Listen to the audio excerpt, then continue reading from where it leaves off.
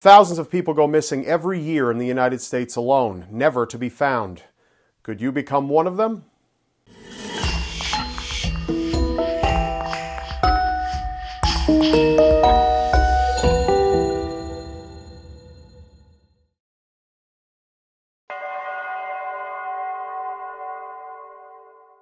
When Gary Butler returned home after work on January 25, 2006 to find his two sons, ages 2 and 4, left unattended, he knew something was wrong. His wife Teresa was nowhere to be found, and she would have never left the children alone. Panicked, he contacted police, who immediately began working on the case. With no signs of forced entry or a struggle, and with the children having no idea where their mother went or how she went about leaving, it began to seem like Teresa just up and left. There were few items missing, however, their absence was strange. The items missing included a video camera, a flashlight, Teresa's purse and cell phone, a PlayStation with games, and a stereo from the couple's Jeep. One thing left behind were Teresa's rings. She took them off every night before bed, and where she left them, that's where they remained, untouched. She also left her jacket behind, something you don't normally leave the house without during the winter months. What makes this all the stranger is that Teresa's cell phone had made 2 calls after her disappearance,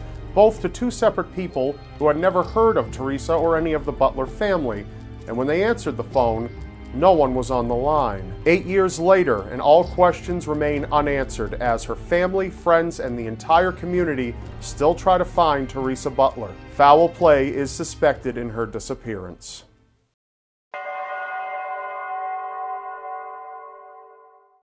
In 1998, 19-year-old Tara Calico had a very tight schedule. On top of studying to become a psychologist, she held down a job at a local bank and liked to remain fit with activities such as tennis and bike riding. Tara took off for a bike ride on Highway 47, a short distance from her New Mexico home.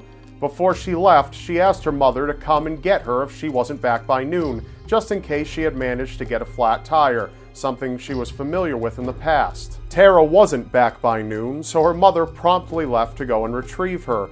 But Tara and the bicycle she was riding were both gone. Police discovered a cassette tape thought to have belonged to Tara in the dirt near where she was riding, with bike tracks nearby. Almost 20 miles further, they found a Sony Walkman that was believed to have also belonged to Tara. Her mother claimed she was sure that her daughter was leaving a trail for them to follow, but help was unable to do so. The case nearly went cold until a year later, when a photograph was discovered in a parking lot in Florida. The picture depicted what was widely believed to be Tara, alongside a young boy who resembled Michael Henley Jr., who also inexplicably went missing from New Mexico in the same year, but whose body was later found not far from where he disappeared. Beside Tara rested a book by V.C. Andrews, who friends of Tara claimed was her favorite author. Many years later, Tara's parents both ended up passing away, never knowing whatever happened to their daughter. Tips continue to come in over Tara's disappearance as authorities still, over a quarter of a century later,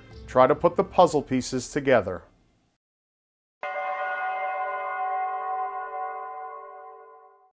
The Bradley family were enjoying their time on a cruise through the Caribbean, having as much fun as any family should. That was before everything turned upside down when 23-year-old daughter Amy went missing aboard the ship.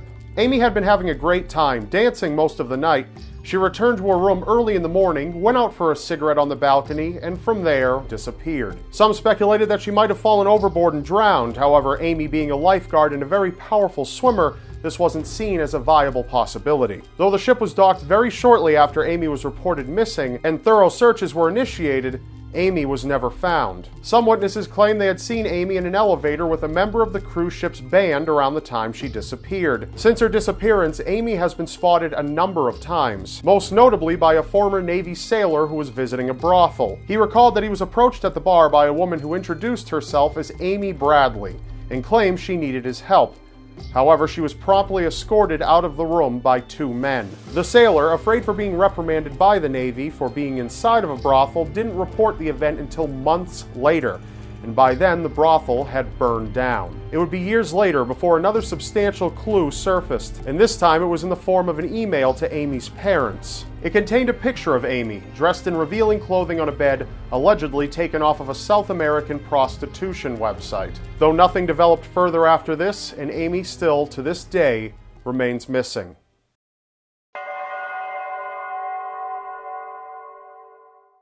Diane Augat had a troubled past involving alcohol and drug abuse. On top of this, she also suffered from bipolar disorder, which she required medication for. Without her medication, Diane left her residence in Odessa, Florida at 11 a.m. on April 10, 1998, never to be seen by family or friends ever again.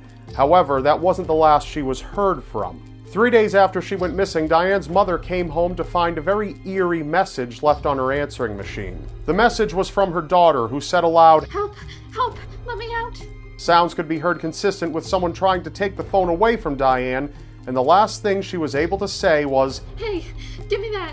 before the call ended. The caller ID read one word, Starlight, and when Diane's mother promptly tried calling back, no one answered. It would be only 3 days before another sign of Diane would come to surface, but this one even eerier than the last. A witness had claimed that he had seen Diane walking around 20 miles away from her home only 1 day after she was reported missing. It was this area where the severed tip of Diane's right middle finger was found on the side of the road.